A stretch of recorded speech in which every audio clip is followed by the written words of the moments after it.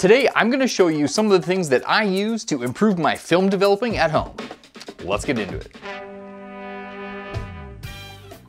I've said it before and I'll say it again. Developing film at home is the most affordable way to shoot film. I've been developing film at home for a few years now, and I've picked up a few different things and worked them into my processing workflow to hopefully improve things, or at the very least made the process more enjoyable. So I'll show you some of those things and let's get into it, shall we?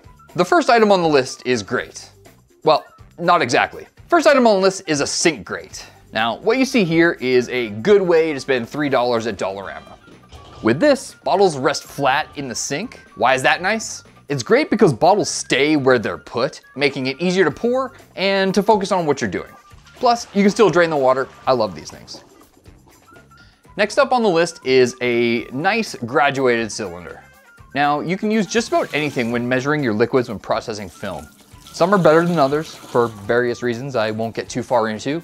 So this is what I use for the majority of my measuring, and I use it for C41 or mixing developer for black and white film. It's easy to read, it's tempered glass, and something about it just feels nice.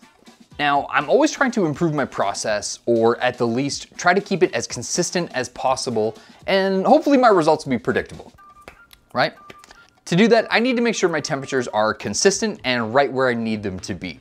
So I've learned that not all thermometers are the same, and some thermometers can drift over time. After getting 5 different readings on 5 different thermometers, I decided it was time to finally invest in a calibratable thermometer.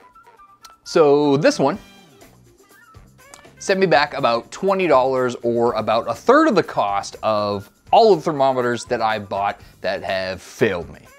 If I suspect that my temperatures are off, or maybe my paranoia is setting in, I can calibrate it with some ice cubes and settle my anxiety for the next 6.5 minutes. Now, this one is a game changer. It definitely made me step up my film processing workflow and made things much easier. Prior to having an electronically controlled tabletop jacuzzi, I was just using hot water in my sink. Now, in the sink, you can still get the right temperatures, sustain them, and everything will work out fine.